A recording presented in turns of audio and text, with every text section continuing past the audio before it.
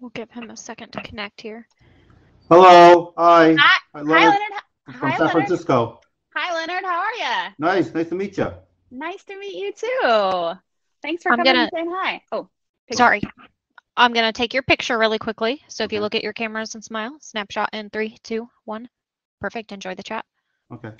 Leonard, how are you doing? Oh, good. Just trying to get away from the storms right now. Right now, it's stormy outside. Don't mind if I'm looking outside the window or not. So You're in San Francisco? It's storming up yeah, north? Wow, I'm yeah, in storm up north. California. I think it's Yeah. vaguely cloudy here, but no storms. Oh, lucky you. No. Yeah.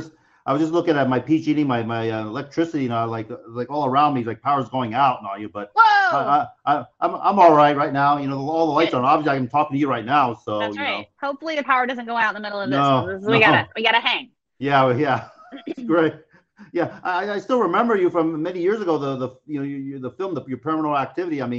First I was like, when I looked at it, but then towards the end, I admit I was getting scared too. Not, Yeah. because everybody in the movie theater was like screaming, not, Freaking out. they're Yeah. freaking out, not, So for me, I was kind of more like, horror movie, whatever, not, So, but no, I'd say I was.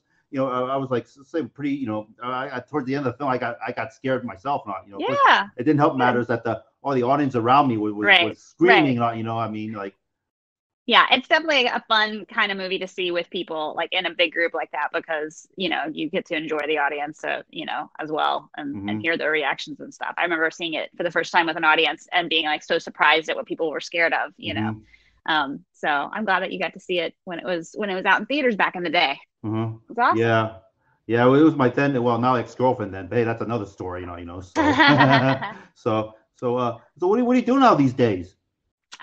Still acting and in school and writing songs. I have some music on iTunes. Okay. And then Mika and I have we have a project that we can't really talk a ton about, but of course it's but we're working on some stuff together and just living my life, enjoying my animals, living in California, acting and writing. Yeah. I was thinking about moving because I lived in San Francisco Bay Area most of my life, and I was thinking about moving down to LA, and I don't know, but a lofty goal of maybe being a movie star. Of course, that's a lofty goal, but maybe just living down there or something, just to check it out. Of course, granted, I'm sure LA or Southern California has the same problems as up here in San Francisco, but I'm sure more magnifying down there, not. So I've always loved San Francisco. I've always loved, my best friend lives up north. She lives in like Vallejo. But she used to live right in San Francisco. I've always loved it. It's nice down here too. You're definitely welcome to come, but it's great up there as well. Yeah, of course, granted, I have somewhat, well, not have to, but be a Dodger fan, but I don't know. Sorry for your Dodger, I have to say. I don't know if you're a Dodger fan. It's okay, you are. They played yesterday. Did they win or did they lose? No, they lose. They lost. They're out of the running for the World Series. So the Braves are going to the World Series against the Houston Astros. So. Oh, I'm from Texas, so of course I was from North Texas, so that's the Rangers, not the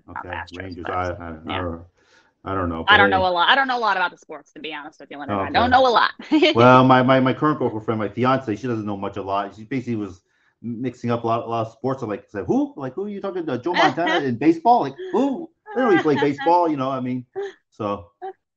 That's so funny. My boyfriend loves the Chiefs, so we lost today, but we watch a lot of Chiefs football. So usually I have a red shirt on Sundays. Say here, like, Sunday, that's Mike going to church, and I was like, watch football, and so. There you go. That's some people's church right there. Yeah, yeah.